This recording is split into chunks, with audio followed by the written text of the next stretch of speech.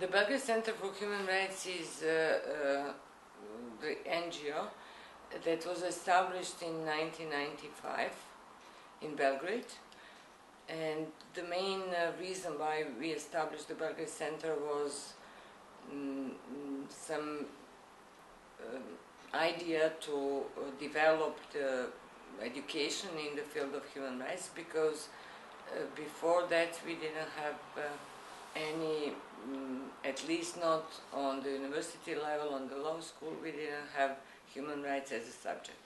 And then we find out that most of our judges, prosecutors, the professionals in the law profession, that they have no idea about the human rights standards, and that was the main reason why we established the Belgrade Center. But at that time, having in mind that it was the time of the war, the end of the war, most of us, we became the activists in the NGO, the civil society community in the beginning of 90s, because the war started and most of us, we were anti-war activists. We were very unsuccessful in this anti-war activism because war started and many very bad things happened. So in 1995, the end of the war, at least the Bosnian War and war with Croatia, we decided that maybe, you know, it will be very important and very useful for the society to develop this education in the field of human rights. In the meantime, we had the regime that was on power in Serbia, which was not supportive towards the human rights in general. So we decided to make some kind of monitoring the situation in the country regarding the human rights, and to find out, is it the law that are bringing in the parliament, is this really in accordance with the human rights standards on the universal and European level. And so we are now producing a human rights report for our country. From 1998 we started to do that. We have a human rights school for young students and NGO activists, and this year we finished the 17th human rights school already. So every year we are educating more than 20, sometimes 25, sometimes 30 students for 2-week course on human rights, and most of them are now very, very engaged in the human rights activism all over Serbia, not only in the capital of Serbia, Belgrade, but all over. So that's the main, you know, project that we are dealing with. But then we have projects of a different kind. You know, now, for example, right now the project that our ongoing project is monitoring the situation in the prison regarding the torture and the inhuman and degrading treatment. And I hope that the Belgrade Center will be the part of this national preventive mechanism according to the Convention Against Torture, because we are cooperating quite good and very often with ombudsperson, because we have an ombudsperson in Serbia.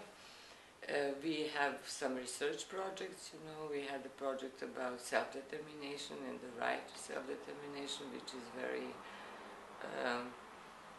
how to say, tricky issue in Serbia right now because of the independence of Kosovo and all these political problems that we have.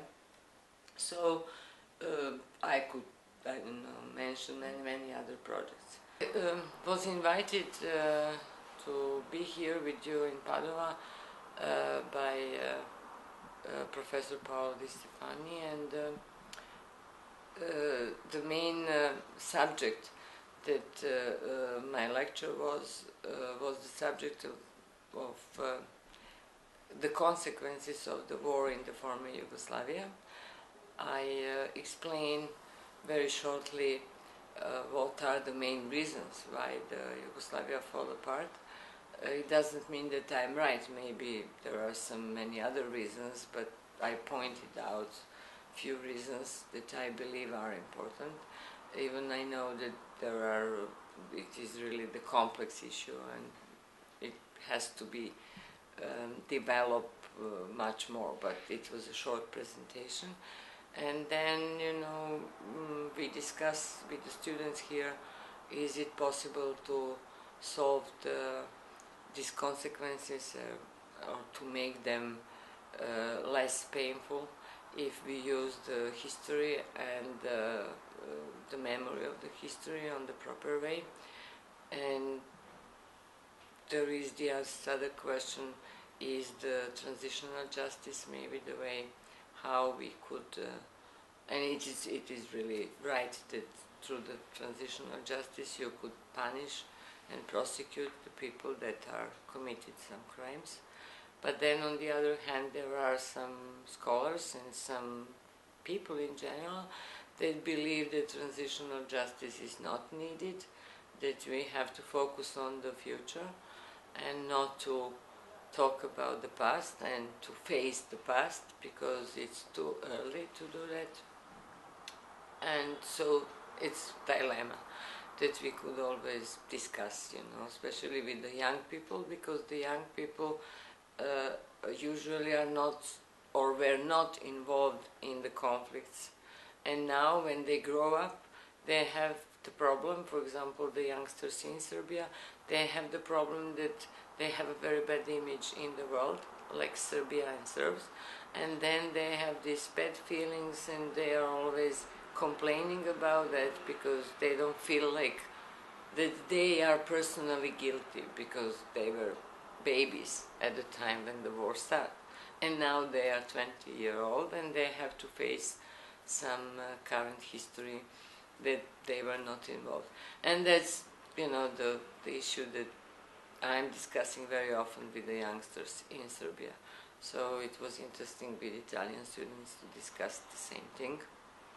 And I believe that some kind of exchange of the young people all over the world in general, but now when I'm here in Padova in the center, maybe between these two organizations it could be of help for both sides, Some Italian students to learn what happened and what are the consequences in the current situation in Serbia, and for the students in Serbia to meet people, youngsters from Italy, and to exchange some experience and to see how they are perceiving our current history.